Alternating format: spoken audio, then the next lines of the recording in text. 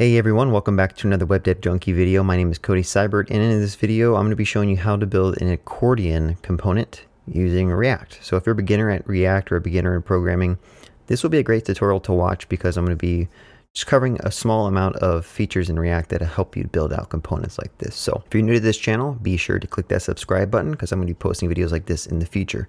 So let's just go ahead and jump to it. Alright, so to build out an accordion, typically what you want is you want some type of container that has like a header and a body, and when you click on the container, like the div or whatever, it basically expands and shows you some more content. So if you are pretty new to React, you probably heard of useState, and we can use that to keep track of if the accordion is open or not. So what I'm going to do is I'm actually going to build out that little container I was talking about inside this app component. And we are going to basically just give it a class of accordion. And I'm going to give it another div. This is going to be accordion title. I'm going to call it header. Header might be a better thing. And then I'm going to do the same thing and give it an accordion body and save that file. So now in this case, what we want to do is if I get some fake text for the body, let's see, text lorem ipsum, let's see, I just want to grab some text, so I'll grab, I don't need a description, let's see, I'll click generate, get some lorem ipsum, and that should be good. I'll just grab this, and I'm going to put that in my body here. And now on the right, notice that it shows up here. And for the header, we might want to actually add some type of header. So I'll say like, what I'm going to be doing here is making a chocolate chip cookies accordion with like a description below. Of course, we're going to be using fake text here. So, all right, so this should make sense. This is just HTML. We have, a header that displays some text, and we have a body. But what we want to do is we want to make this header clickable. And when we click it, it's going to toggle if this is shown or not. Okay, so using useState, if I can import this up here, I can declare useState a boolean and give it false, and I'm gonna just go ahead and set that equal to two variables. I'm gonna say is open, I guess I could say, and then I'm gonna say set is open. Okay, so those are the two variables we can use, and just to kind of show you, we can conditionally render this body out based on is open. Okay, so in JSX, I'm just going to say curly braces is open and this body, and that is how you conditionally render things.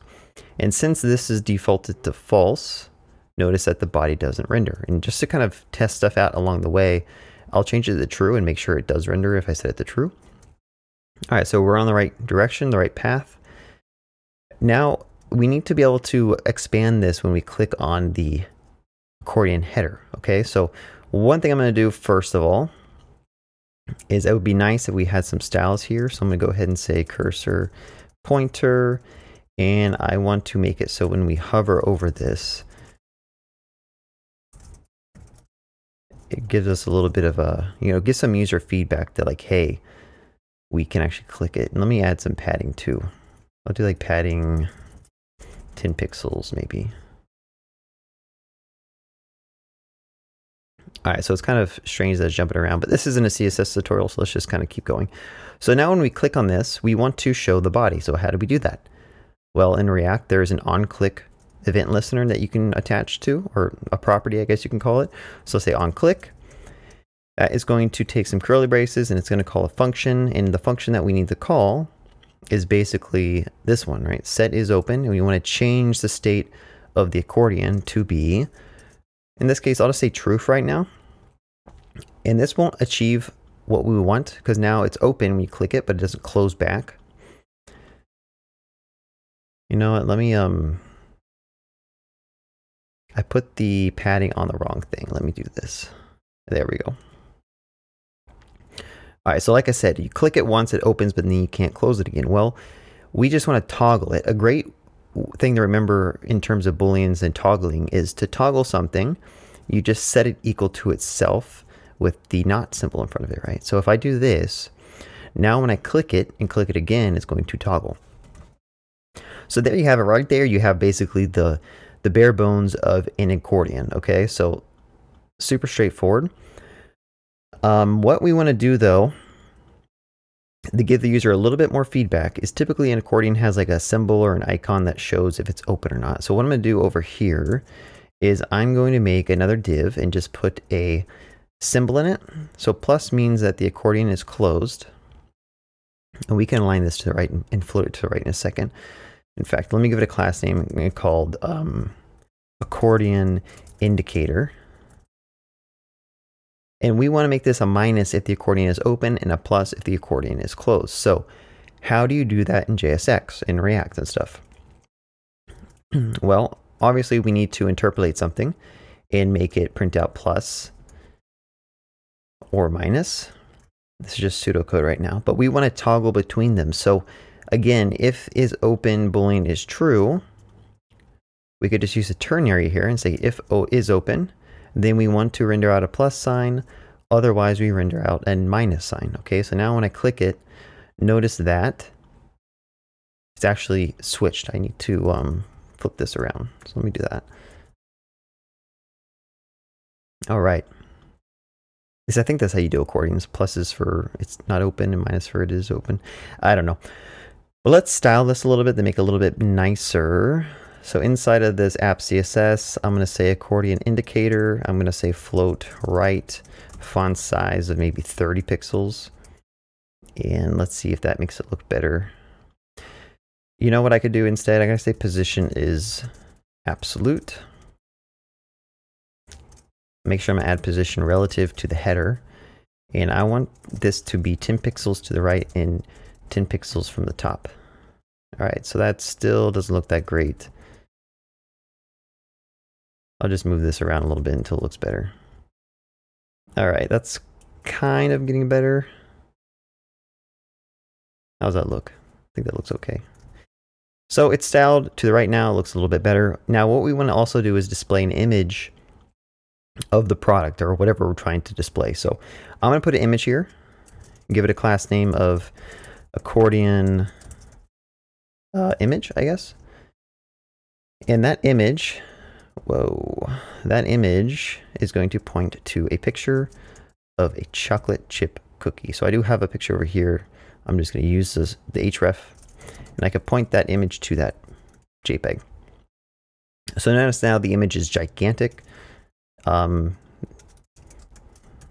this is complaining about not having an alt. So we want to style the accordion image as well. So if I make another class here and call it accordion image, I just want to give it a fixed height and a width. So I'll set it width 100 pixels and see how that looks. That's probably too much. I'll go 70. And then again, we want to give it a position of absolute, and we want to make it attached to the left side of the accordion. So I'm going to say left is 20 pixels. Do 30 pixels because that's how we did it over there. All right, so that looks pretty good actually.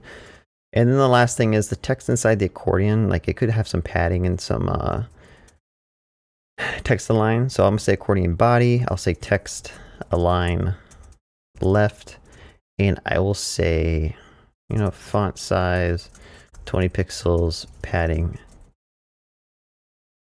left 10 pixels, padding right 10 pixels. Let's see how this looks. All right, so it doesn't look too bad. Again, this isn't a CSS tutorial, so I'm not going to waste a lot of time on that. All right, so I think that basically wraps up the accordion. But what I want to do now is it doesn't make sense to do an accordion like this because you'd have to have a different state for every single accordion that you have on the page. So in this case, let's use a different component. We're going to make a component, pull all this accordion code out into that component, and use that in our app. So I'll make a new file called accordion.jsx, and that's going to be a React functional component. And that is going to basically call all the same code here. So in fact, I could just copy and paste all this, make sure I get the parentheses here. And with the exception of we don't want to render app. So we copy all that code, make sure we import use state.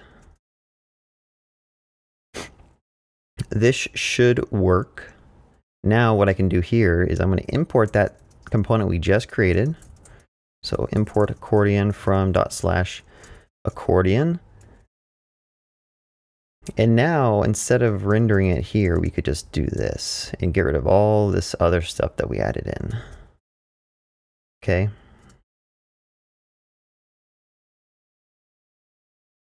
All right, so now the app is working just like it did before. I'm going to load up my terminal just in case. Refresh. All right, so everything works good. Now the issue again is that this accordion component is hard-coded to always display chocolate chip cookies. So what we're going to do is provide some properties that we can pass in to have it dynamically change what it's doing. So the first thing you'll see is we want to dynamically change the image to be something else depending on what type of item it is. So I could pass in the image here, and then instead of hard-coding source to that URL that we had of the cookie, we could point it to image. If I save this, it'll probably crash because we are not passing image here. So inside the accordion props, inside the app component, let's pass in that URL like we did before. And notice that it's showing up now. We're going to do the same thing for the other props as well. We have a title and we also have a body. Okay, so for title, that would be here. So instead of hard coding chocolate chip cookies, we're going to render out the title. And then I'm going to go back to where I'm using this component and say title is equal to chocolate chip cookies. All right, and finally, there is body. So I'm going to take this lorem ipsum and I'm going to render out body instead. Go back to here. I'm going to render out that text. And there you have it. Now you have an accordion that can dynamically be passed in props to change what it's rendering. So if I wanted to copy and paste this a couple of times, we'd have two different accordions, and both of their open close state are managed inside their component state, okay? And the last thing I want to do is I wanted to basically give you a real life example of when you may actually use this. So typically in your web application, you're going to be fetching from a backend that has a list of products or a list of things, right? Unless you have everything hard coded. So it would make sense that all of your products comes from a variable, okay? So this variable, we could say title, and we could basically copy and paste all of this same logic out, okay? So I'm going to copy this out, and I'm going to just fix the syntax because you can't use equal signs inside of objects.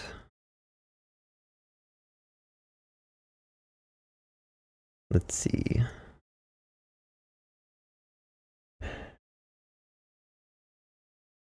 This is complaining because I think there's spaces. All right. So like I was saying, typically you have an array of products and you want to loop over them. So in React, we could just say, do the curly braces, say products.map, if you're familiar with the map function. And we want to basically render out an accordion using those products. So each one of these product callback is going to be basically this object here. So instead of hard coding title, image, and body here, we could just say product.title. Whoa. Okay, we could say product.image. And of course, we could say product.body.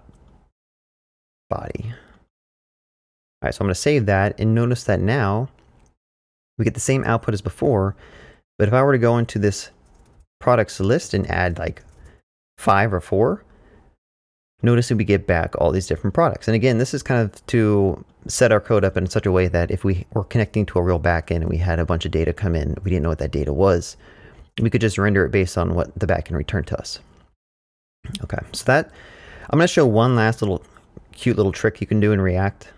Basically, if you know that the props that your component depends on, such as title, image, and body, are identically named as the object that you're passing in, one thing you could do is you could just do ... product, so an object destructuring, and pass that as properties to your accordion. So this will work exactly like it did before, but it's a little bit cleaner. But just know that if you were to actually have one property that was different, so if it is like my body HTML or something, notice that your component will break now because again, the name of the properties have to match the name of your object properties here. All right, so that wraps up my little accordion tutorial. If you enjoyed watching this tutorial, be sure to leave me a thumbs up and give me a comment. I hope this helped by showing you how I built out a simpler accordion inside the App.js, and then I refactored it into another React component, and then refactored. I hope that it helped you learn.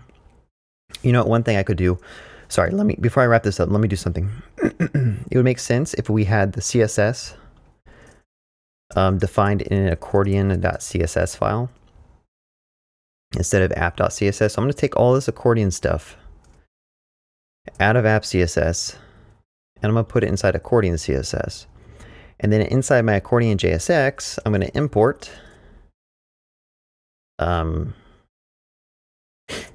I think I could just import accordion.css. Is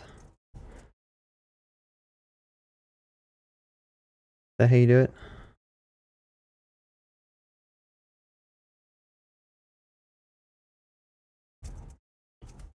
Maybe I got to do that.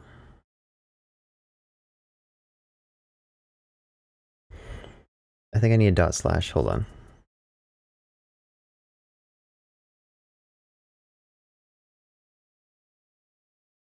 All right, there you have it. So now the actual accordion JSX is importing the CSS directly, and you could use like CSS, like modular CSS, so that it's scoped. But we're not going to be doing that. Just kind of showing you that you can kind of not muddy up your app.css. All right, so this wraps up this tutorial. If you enjoyed watching this, be sure to leave me a like, give me a subscribe, and leave a comment below. I hope this was a good tutorial to learn how to use various different React features and how to build out small little components in React that you might use in a larger application. All right, my name is Cody Seibert, and thank you for watching another Web Dev Junkie video. Have a good day.